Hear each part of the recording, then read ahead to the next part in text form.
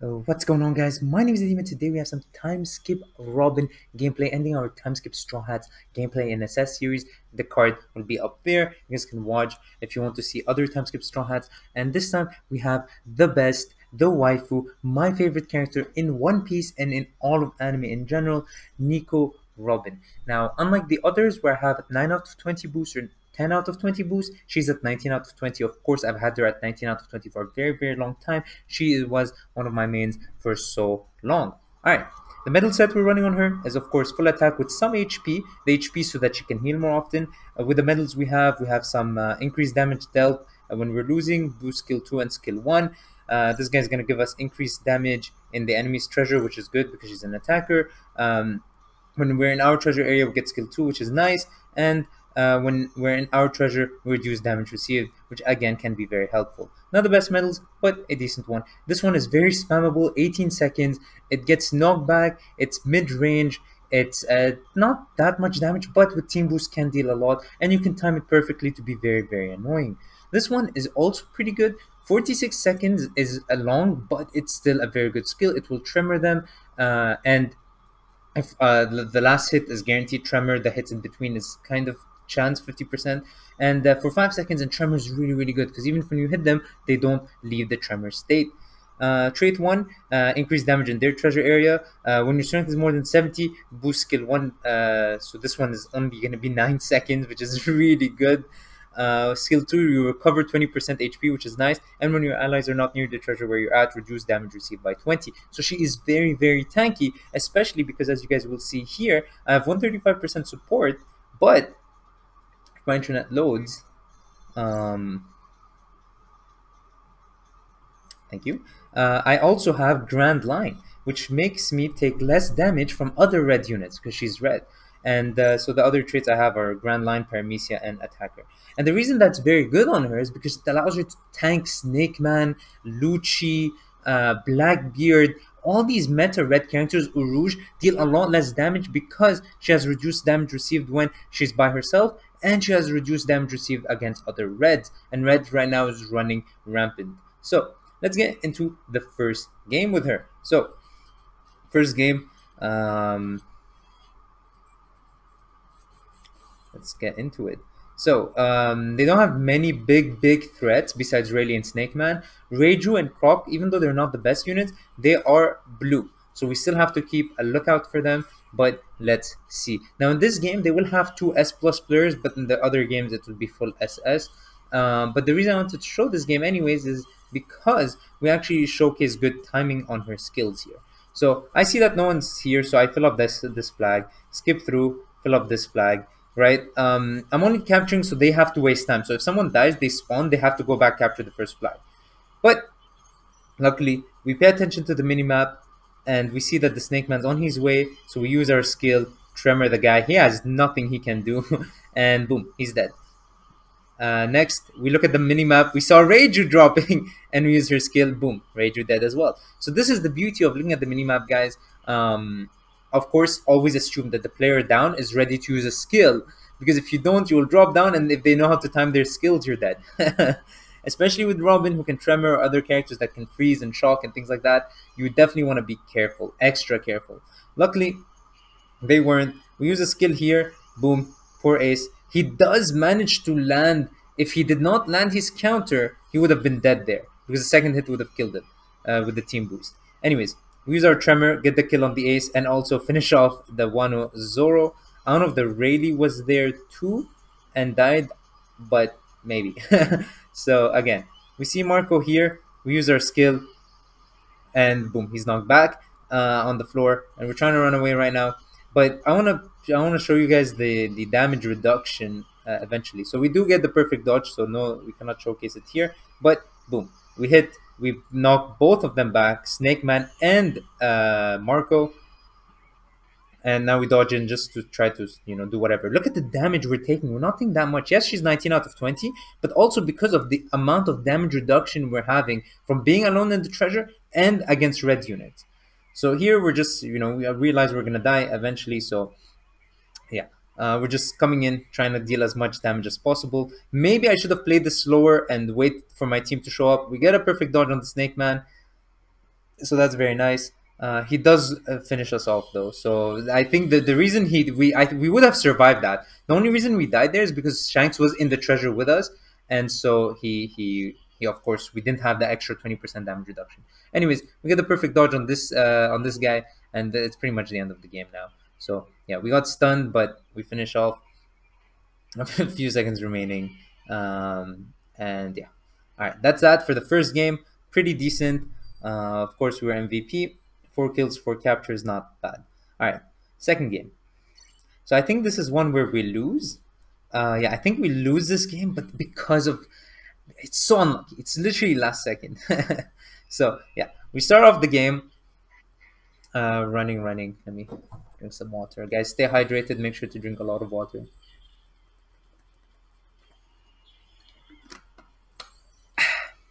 Yeah. So remember, guys, we have 135% support. We don't have 150 like other YouTubers. We don't have 158 or whatever bullshit they have. We don't have all the best medals. We don't have all the best traits, but we do what we can as an average player. And yeah, anyways, we use a skill, then we use the other skill. We finish off Ace. Here we're trying to see if Blackbeard can dodge. He does dodge at the perfect time, though. That's unlucky. But as you can see, we're not taking that much damage from him. Look at that damage from Snake Man. It is pretty high, but we're not in a treasure, remember. So this is just the damage reduction from the being from the a Grand Line trait. We're not even taking the damage from being in a treasure by ourselves. So yeah, here we use a skill. I thought he would come back to me. Anyways, we see the Blackbeard. Luckily, they're always so predictable, so we use a dodge, managed to run away. I noticed they're all concentrated there, so I'm going to go capture the flag, help us get team boost. Now, if they get team boost, they get full healed. If we get team boost, we get nothing because we don't have a Blackbeard. However, we do get the damage increase from Shanks if he doesn't die, so that would be cool. So yeah. Alright, we finally captured the treasure. Finally, they notice us. Not really. Just kidding. They didn't notice shit. They get the team boost, so they're healed back. So I'm like, oops, I'm out. I'm like, good job here, because I was super angry. That range on the Snake Man Luffy, I swear to you, it changes with time, man. But here again, we showed the incredible display of time and managed to hit the Snake Man.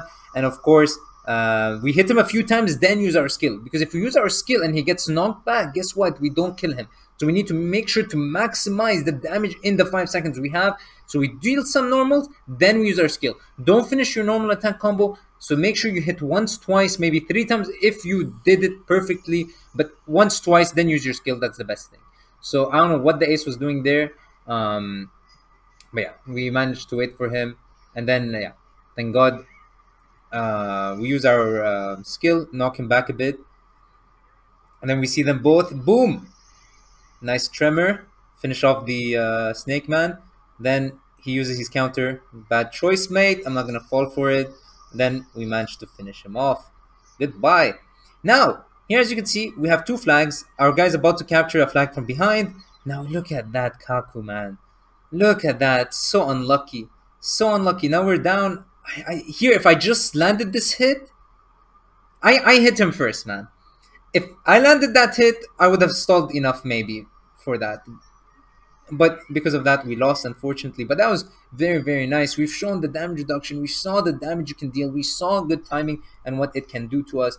So I want to showcase that game because we would have won. Like, if with the score bonus, that would have easily been a 5.5k game or something. We got MVP of our team, but we did lose. So yeah, finally, our last game. Here we kind of dominated the enemy team. I did get second because there was one guy that got like 8,000 score. I think it was this guy's Gus. But let's get into the game. So we start off the game. See, Cavendish, using your skill is not the best thing. Honestly, just run. You don't need to use your skill to go forward. It doesn't work out too good. All right. Shanks uses his skill, but I use my skill to get the perfect timing on the ace. He has no chance to dodge because he's tremored. Here, I wanted to use a skill, but I don't know. I felt like this was a bot because of the way he was running to us, but maybe it wasn't.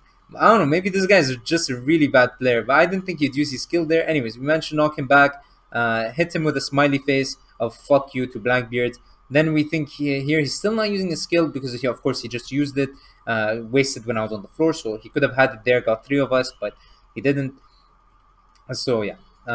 Anyways, they're slowed now. Boom, we managed to get the hit on the Rayleigh, and I dodge away because I don't want to die from a Blackbeard skill. Anyways, Rouge comes, he gets a perfect dodge on our skill, but we managed to finish him off with the third hit. Thank God for auto-targeting, and boom, fourth hit finishes him off for third hit. Anyways, here, try to get the perfect timing as well. We see him, he's dead. Poor guy. Rip. Blackbeard. Alright, now we see them, perfect timing, and boom, knockback. The thing with Robin's skill, as you guys can see, I'm just gonna go back real quick. So, look at that. Like, she doesn't move, right? So it's hard to tell that she's using her skill because she doesn't move, right? So it's incredible. Now the damage isn't too high, of course, but it's very spammable, right? Now we're not at above 70%, but look how fast it's going now that we got the team boost and healed back. We're getting it every few seconds. It's incredible. It's incredible, that skill. So here we perfect dodge because I thought one of my teammates hit the ace. We hit him twice. Blackbeard finishes him off. And then luckily Cavendish finishes off the Shanks behind us. So again, we're just destroying these guys. This Blackbeard is probably a bot, man, honestly. Like, he's just doing stupid shit. Uh, but they all had IDs. So yeah, here we do get the tremor. As you can see, there's the tick tick tick thingies around him. So we do get the tremor. Then we manage to finish him off. So we're just waiting because I don't know what the hell they're doing. Here I hope to get it, but the Rouge got it instead. So I just use my skill to try to knock them back. We hit once, but the second hit is the one that knocks back. So yeah, dodge to make sure no one's hitting us from behind. And then the Rayleigh dodges. If he dodged like a second a bit earlier, he would have had us. Anyways, here I'm running to my team. I'm like, no, no, no, please save me. Oh, by the way, this is another thing. The reason here you see me turn around is because when like I said, Robin's skill, you can't tell that she's gonna use it, right? Because of how she moves, it just looks like she stopped, and then out of nowhere, a skill pops up, right? So if you're like running away, they might think you're not looking behind, and so they will dodge at some point. And when they're close enough, you just stop moving, use your skill, and they don't know what hit them. So can be fantastic usage of that skill. I've done it many, many times. Unfortunately, I don't have it in any of these games here because I had so many fun games. But I have to delete like 8 games today before choosing these 3. I just ended up choosing one we lose, one where we dominate, and one where I just get good timing on the skills. Here again, we get, look at that. It stays a bit longer than it actually stays for.